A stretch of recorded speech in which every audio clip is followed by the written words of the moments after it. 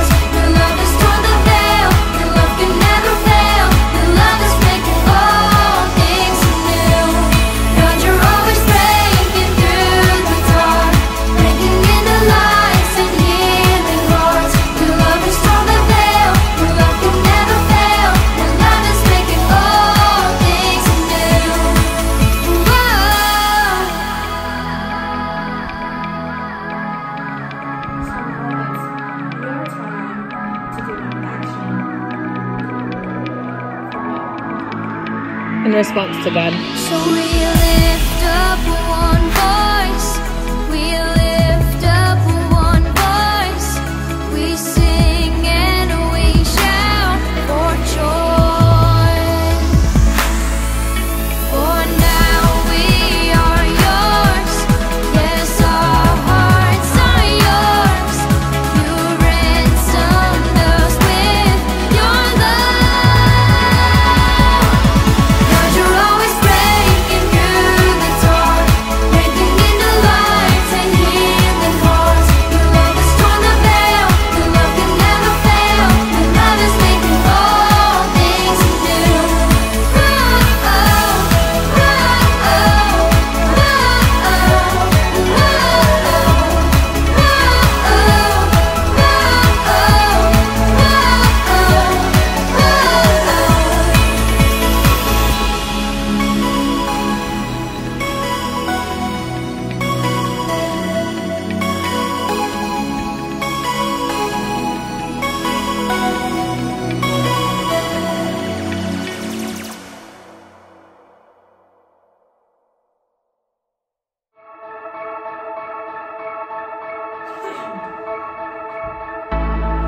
Today we live, today we breathe, today we know that we are strong when we are weak. Today we trust, we overcome, take every chain that kept us slaves and throw them off. We're not waiting for permission, we defy our inhibition, like our middle name is fearless, unafraid. If we're gonna fly, we fly like eagles, unstoppable wide. If we're gonna fear, we fear no evil. We will rise, by your power we will go, by your spirit we are bold. If we're gonna stand, we stand as giants. If we're gonna walk, we walk as lions.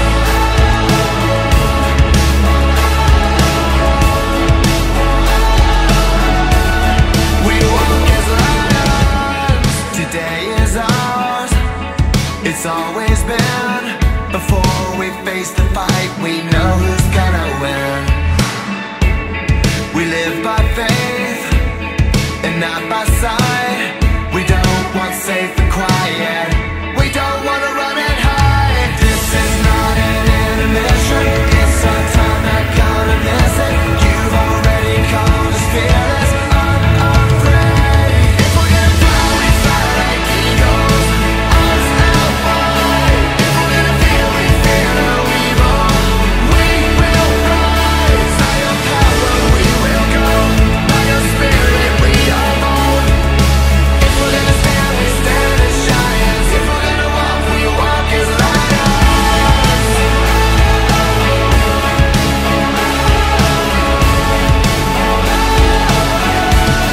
We walk as lions. Everywhere we go, the battle has been won. We know you've gone before us, so we're taking hold in faith.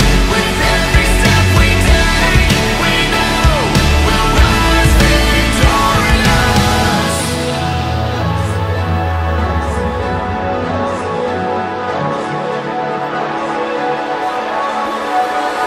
If we're gonna fly, we fly like eagles, unstoppable wide. If we're gonna fear, we fear no evil. We will rise, by your power we will go, by your spirit we are bold. If we're gonna stand, we stand as giants. If we're gonna walk, we walk as lions.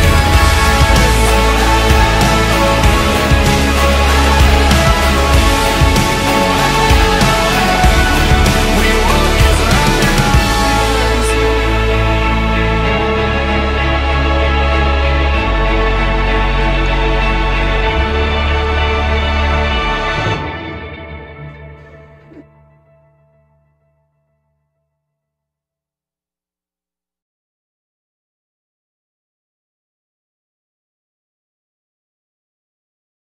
What an awesome time worshiping together. Good job, you guys. So we are now going to take some time to take a look at the book. The book we're talking about is the Bible, of course. So you guys, before we learn anything new, I want to take some time to review. So the very first piece of armor that we learned about was the belt of truth. We wear this when we trust that God's word is 100% true. This piece of armor also helps us to hold up all the other pieces of armor. The next thing we learned about was the breastplate of righteousness. This protects our hearts so that we can make wise choices. The third piece of armor that we learned about was the shoes of peace. Remember these spikes? They help us to stand firm in what God says, and it helps us to move forward even when we're afraid. The next piece of armor that we learned about was the shield of faith. When we have faith in God and trust his promises, it protects us from our head all the way down to our toes. The very last piece that we've already learned about is the helmet of salvation. This protects our heads so that all of the thoughts that are in our mind are good and true and from God. We wear this when we accept this free gift that God has given us of being saved. Jesus saved us, and that changes everything about how we think about the world. Today, we're going to learn about a very special piece of armor because, well, this next piece of armor doesn't just protect us, it also helps us to attack our enemy so that we can win. Because in Jesus, we've already got the victory. And Jesus is the main person in our story today. If you don't have your Bibles, I want you to go and get it. You're going to be opening up to Matthew chapter 4. Go ahead and pause this video now to go get your Bible.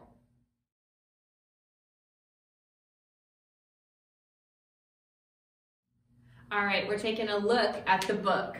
Matthew chapter 4, verses 1 through 11. It says, the Holy Spirit led Jesus into the desert. There, the devil tempted him. After 40 days and 40 nights of going without eating, Jesus was hungry. The tempter came to him. He said, if you are really the Son of God, then tell these stones to become bread. Jesus answered him, it is written, man doesn't live only on bread. He also lives on every word that comes from the mouth of God. That's found in Deuteronomy 8:3. Then the devil took Jesus to the holy city. He had him stand on the highest point of the temple. If you really are the Son of God, he said, throw yourself down, because the Bible says, the Lord will command his angels to take good care of you. They will lift you up in their hands, then you won't trip over a stone. Jesus answered him, it is also written in the Bible, do not put the Lord your God to the test, in Deuteronomy 6:16. Finally, the devil took Jesus to a very high mountain. He showed him all the kingdoms of all the world and all their glory. If you bow down to me and worship me, he said, I will give you all of this. Jesus said to him, get away from me, Satan. It is written, worship the Lord your God. He is the only one you should serve. Deuteronomy 6:13. Then the devil left Jesus. Angels came and took care of him. Boys and girls, this is one of my favorite stories about Jesus because it shows Jesus coming against the devil. They are fighting against each other, and the devil is using all of his tricks to try and defeat Jesus. But here's the thing, Jesus won because Jesus suited up with the sword of the Spirit. You guys, the last piece of the armor of God is the sword of the Spirit. Jesus used the Bible to come against the devil. He used God's word to cut down all of the devil's temptations. Everything the devil tried to use against Jesus, cut down with the Bible. See, the sword of the Spirit isn't just for Jesus. It's for you and it's for me too. We can suit up with the armor of God by using the sword of the Spirit. And that's what our big idea says today. So I want you guys to all say this with me. Ready? Suit up with the sword of the Spirit. One more time, because I know you didn't say it the first time. Suit up with the sword of the Spirit. Good job, you guys. Now, am I talking about carrying a lightsaber around with you every day? No, but it sounds kind of like a cool idea to me. We're not talking about suiting up with actual swords. Remember, the armor of God isn't an armor that you actually put on your body. The armor of God is something that you put on your heart. You put on your mind. It's something spiritual, which means we're not actually talking about lightsabers. We're talking about the Bible. See, the Bible says that God's word is sharper than any double-edged sword. which means it's even cooler than a lightsaber, guys. I don't know. I think that this is going to be your best weapon in your life than any toy lightsaber could be. And you can pick up your sword of the Spirit by doing 3 things. The first thing is by reading your Bible. That sounds like a pretty good idea, to read this book. The more you read it, the more you find out about God. The more you find out about his love, the more you find out about his power, the more you find out what God can actually do. And the more you read these things, the more you know them. So the second thing that you can do to use your sword of the Spirit is to memorize scripture. We do this every single week. We memorize verses together. Speaking of which, you guys have a verse that you've been working on for 6 weeks. So I really hope you have this one memorized. Let's all stand up because we're going to practice using our sword together when we remember this verse. It says to put on all of God's armor so that you can remain strong against the devil's evil plans. Ephesians 6:11. Let's say it again. Let's practice using our swords. Ready? Put on all of God's armor so that you can remain strong against the devil's evil plans. Ephesians 6:11. Good job, guys.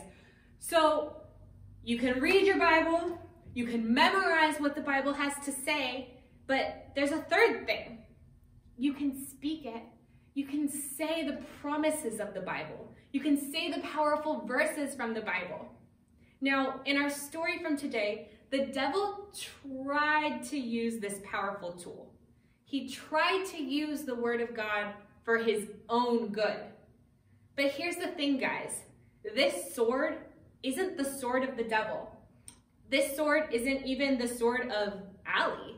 It's not the sword of Jude or Mackenzie or Maddie. It's not even the sword of the church. This sword is the sword of the Holy Spirit. That means that this sword was given to us from God so that we can use it for God. We don't use what's in this Bible for our own good. We don't use this to get our way in a fight. We use this to honor God.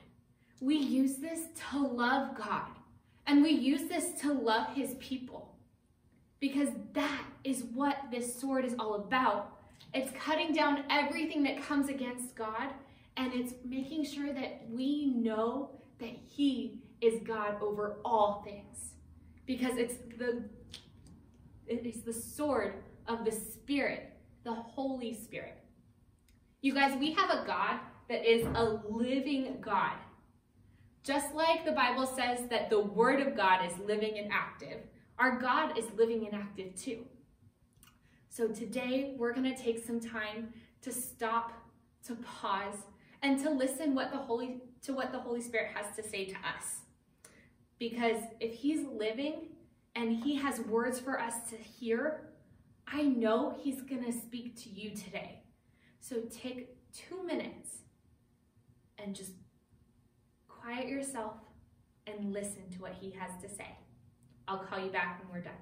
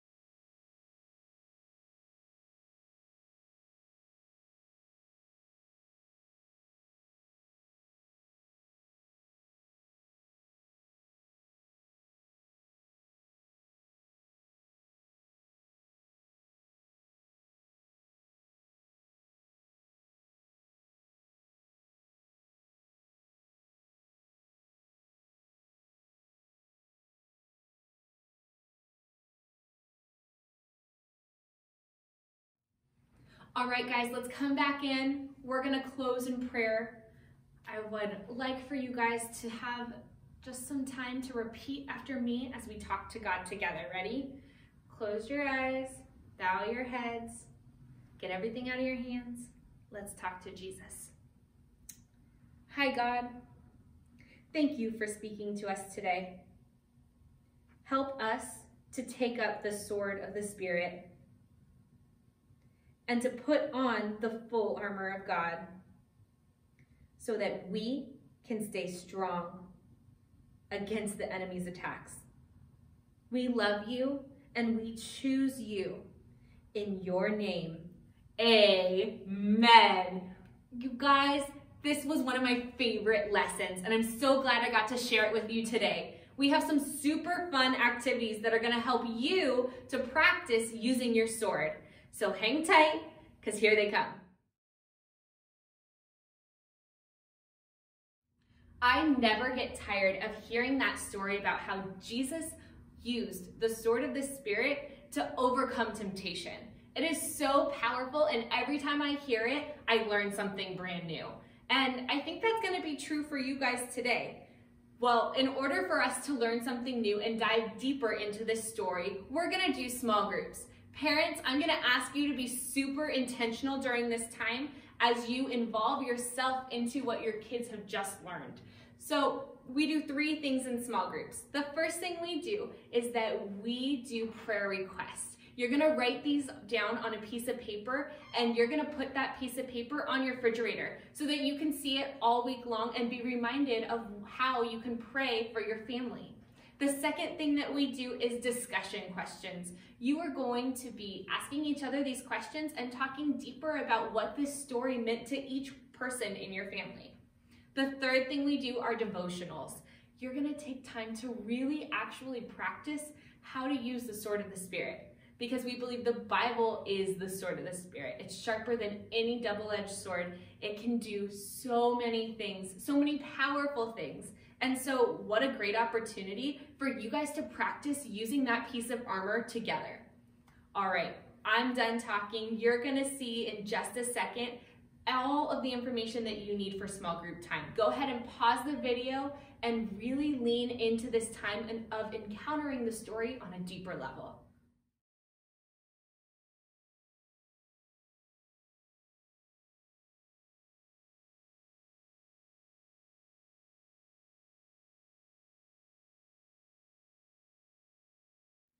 Today's story was all about how Jesus used the truth of God's word to overcome temptation. So today we have an encounter activity for you that's called Truth or Temptation. Easy enough. All you're gonna need are these Truth or Temptation cards from our website at gotothewell.church/kids under our Parent Resource tab. Once you download these cards, you're gonna get all of your family into one room. You're gonna decide which side of the room is truth and which side of the room is temptation. Now, one person from your family is gonna read the card, and then after you've read it, everyone else in the family is gonna go to what side they think it is. If it's a truth, they're gonna go to the truth side. If it's a temptation, they're gonna go to the temptation side. Once you've gone through all of these cards, then if you want, you can make up your own. It's that easy. So, on your mark, get set, go play.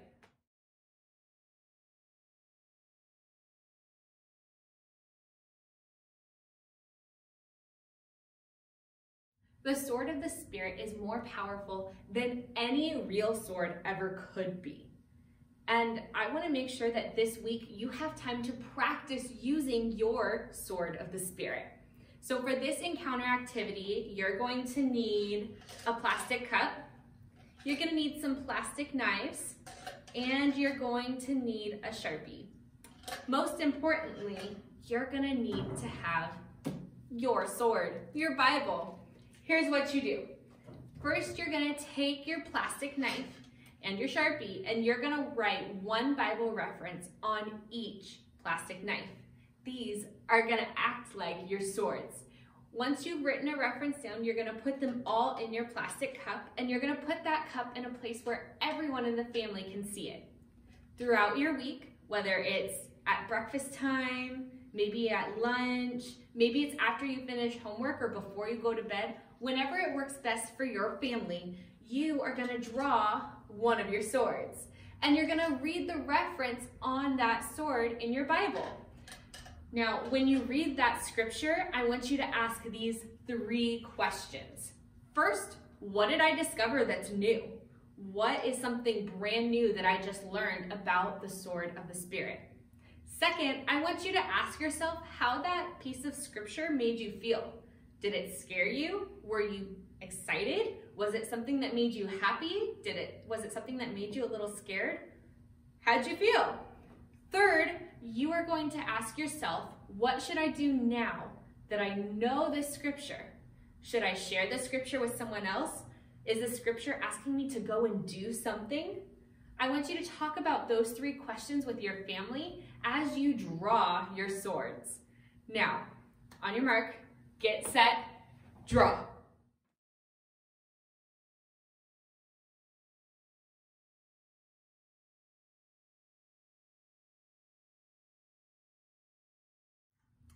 I had so much fun learning about the sword of the Spirit with you today.